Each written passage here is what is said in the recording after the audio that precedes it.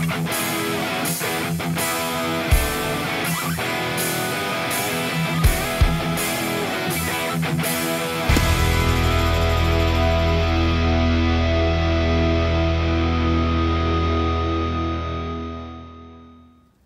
welcome to another YouTube video. Today we're going to talk about a very interesting topic. It's going to be a short video. It's about a warranty claim on some of the IS38 original IHI stock standard turbochargers for the Golf 7R.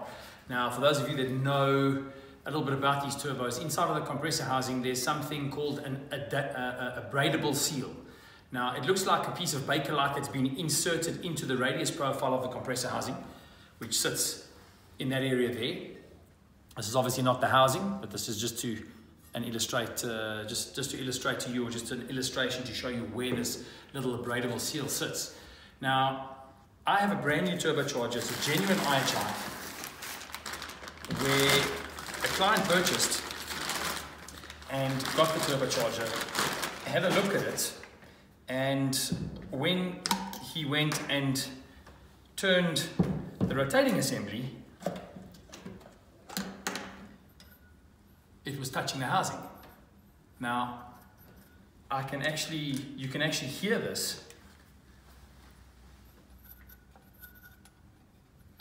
If you come closer,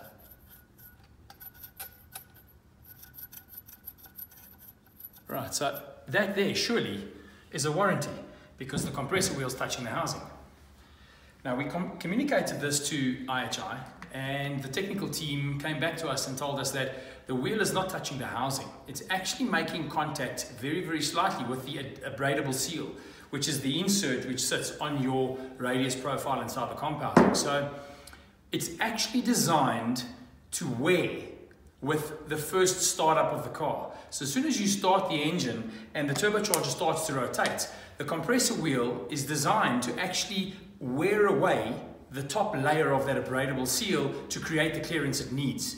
It's there as a performance improvement according to IHI, and there's nothing to worry about. So if you do purchase a brand new IHI turbo, whether it be from a distributor or a dealer like VW, Audi, whatever the case is, and you turn the rotating assembly and you hear contact between the blade and what we seem or assume to be the housing or part of the housing, it's actually the radius profile of the compressor, which is this section here. I'm just using a big wheel so that you can see clearly, and the Abradable seal, which sits on the actual radius profile. It is designed to wear. It is much, much softer than the compressor wheel. It will not damage the turbo.